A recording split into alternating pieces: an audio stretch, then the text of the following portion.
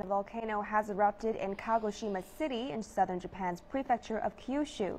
The eruption sent ash spewing 5 kilometers high, the highest volcanic plume ever recorded for the volcano.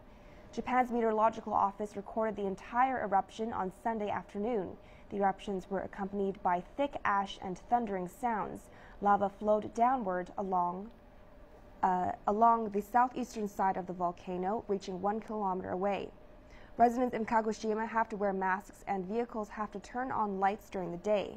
Covering an area of 77 square kilometers, the volcano is one of the most active in Japan.